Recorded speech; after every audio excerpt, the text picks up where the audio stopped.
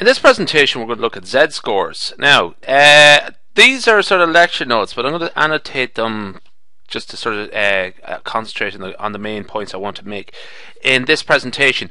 Essentially what we have here is we'll have some value x, and it's from a normal distribution with mean mu and standard deviation sigma. And what we would do there, first off, there's just a bit of background. What we would do there first off is we would try and find the z-score.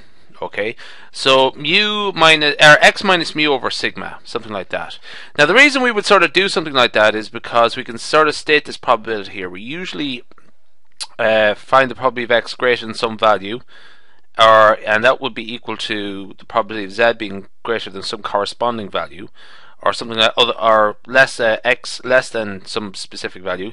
X0 and z0 means just some specific value, where capital X, capital Z is like the variable names. Okay, so let's just sort of move on from that and just make it a bit clearer. So for some value x0, okay, let's just say for example 1.96, between 0 and 4, okay, so you get some positive number between 0 and 4, and it will be sort of usually to 2 decimal places. The Murdoch-Barnes table set 3 tabulates a probability of z being greater than z0. So for example, you'd be able to find out something like this: probability of 1.96, or z being greater than 1.96, or something like that. Ideally your number z0 should be specified to 2 decimal places, if not rounded to the closest value. Okay, so what we're going to do here is essentially what we have to do is sort of split our number up into 2 parts. We have a number like this, 1.96, or for example 1.28, or let's go 2.57 or something like that. And what we do is just sort of split it up into 2 parts. Okay, so to compute the relevant probabilities, we express z0, just as our number, as the sum of z0 without the second precision and the second precision. Okay, so essentially what I mean by that is we have a number like this, 1.28, okay, or 1.96, and what we're going to do is first take out the first 2 digits, and then we'll take the last digit after that.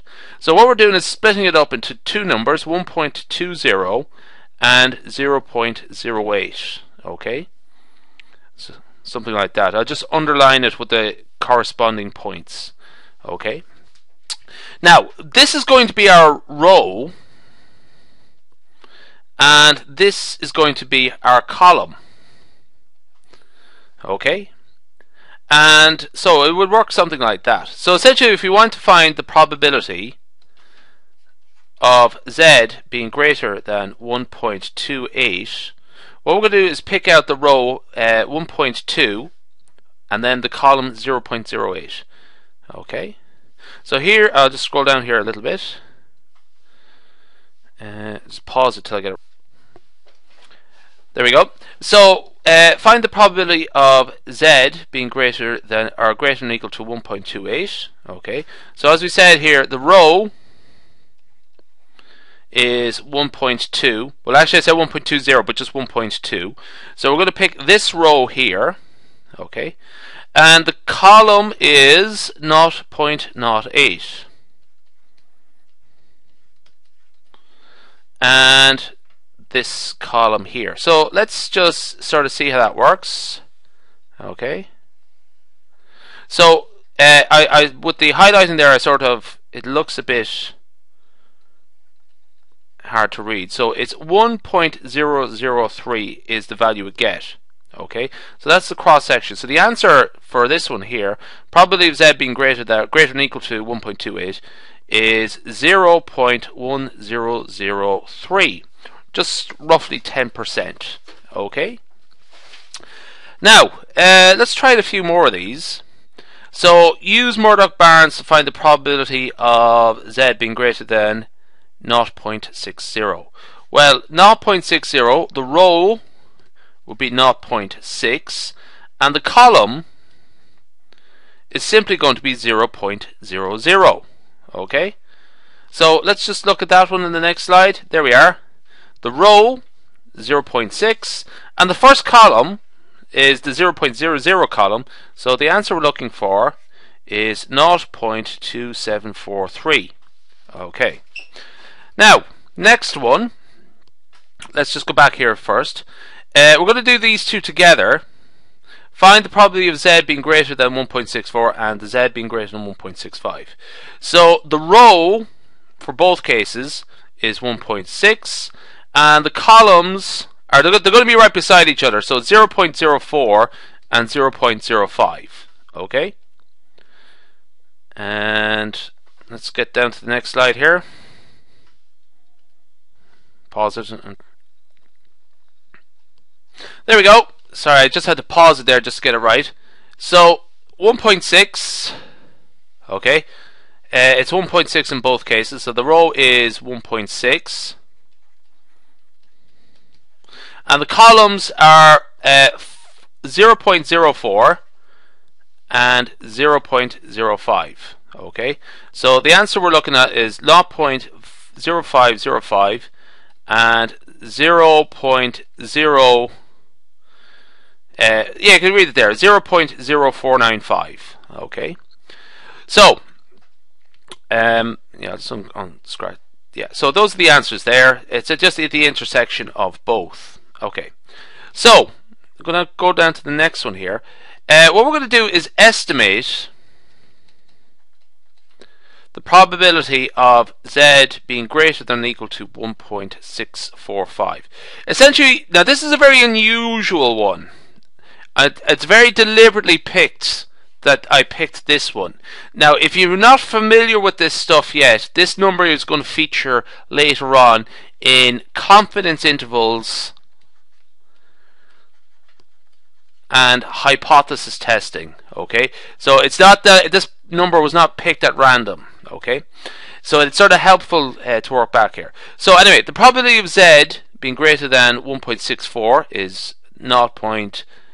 Sorry, the decimal points are in the wrong place there. 0.05 and I'll just write them out again. 0.0505, 0.4995, roughly about 5% each.